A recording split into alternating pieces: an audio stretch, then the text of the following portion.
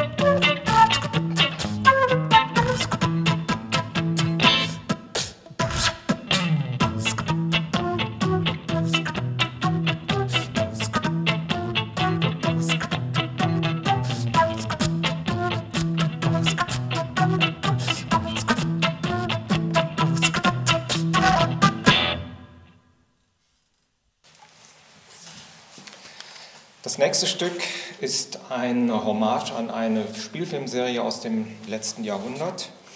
Die Hauptpersonen ein hyperaktiver Polizist und ein Bösewicht namens Phantomas, der immer eine glatzköpfige Maske getragen hat. Kommissar Reisner an der Gitarre verfolgt Flautomas.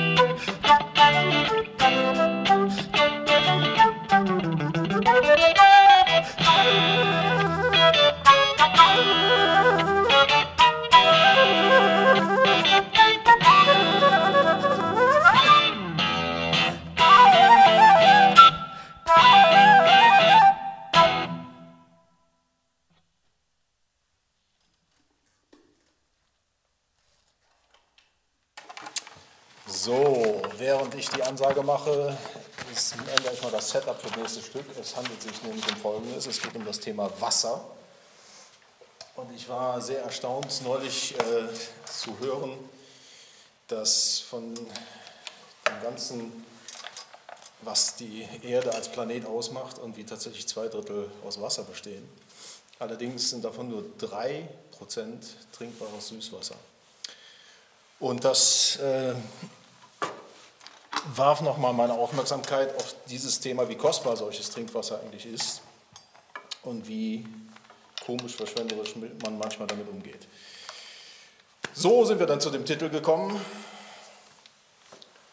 Eine Handvoll Wasser, so heißt nämlich das nächste Stück.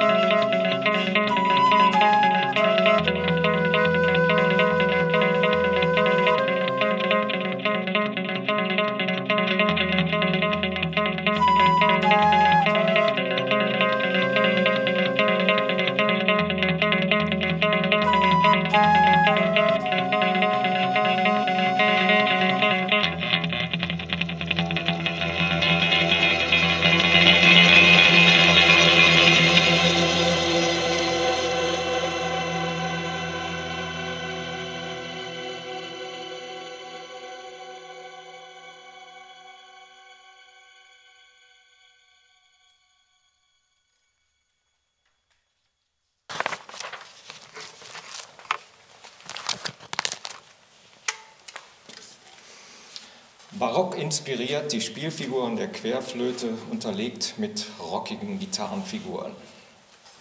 Postfix.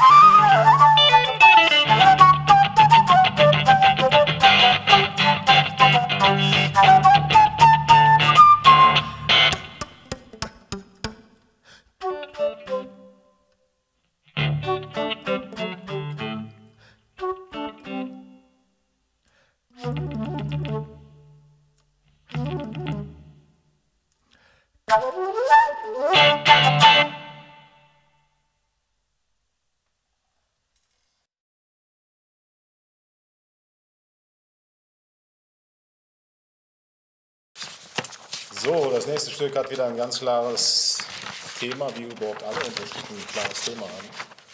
Aber hierbei ist es noch klarer als sonst, weil es handelt sich ums Radfahren.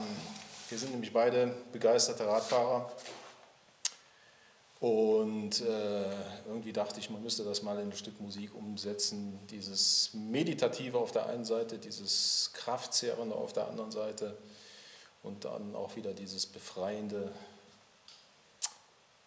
Vielleicht findet der eine oder andere das ja in nachfolgender Komposition wieder.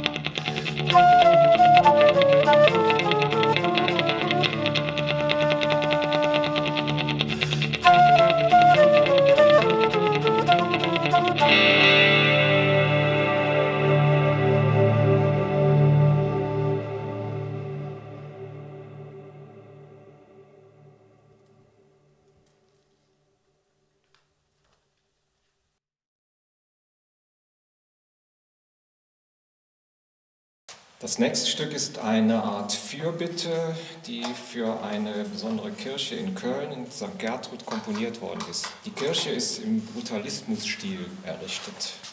16, 1, 18 heißt das Werk.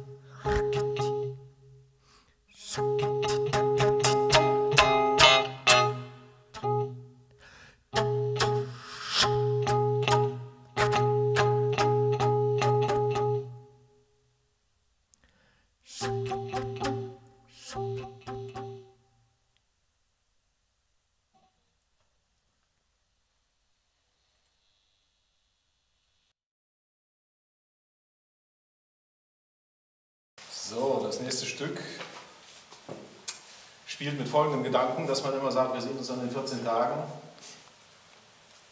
Und nach 14 Tagen kann alles Mögliche total anders sein. Und deswegen habe ich mich mal mit dem Gedanken befasst, was ist eigentlich am Tag 15? Und weil da alles ganz anders ist, spielen wir jetzt das Stück Tag 15.